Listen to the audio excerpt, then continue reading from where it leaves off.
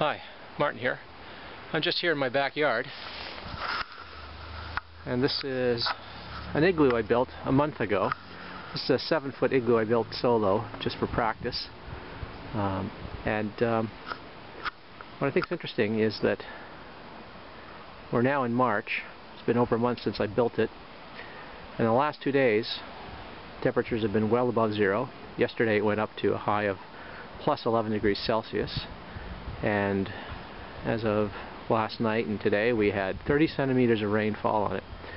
And despite that, the igloo is still standing. It didn't sag, it didn't collapse, it just got thinner. And here on the south-facing side where I put the door, which one normally wouldn't do if we were camping in it, but here on the south-facing side you can see there's huge holes right through the igloo. But despite that, it's maintained its integrity. Never collapsed, never sagged. If it had been a quinsy or a snow cave or a snow tunnel, there's no way it would have withstood this kind of temperature and rain and sunlight. But an igloo with the proper catenary arch is really stable, really strong.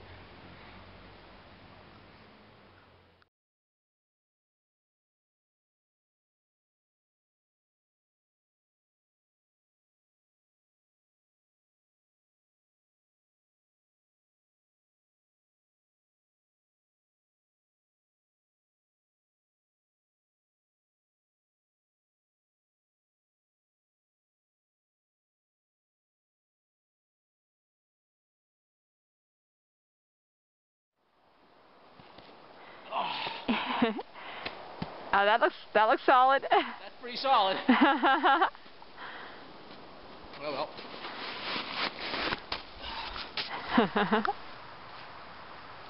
Just one thing left to do.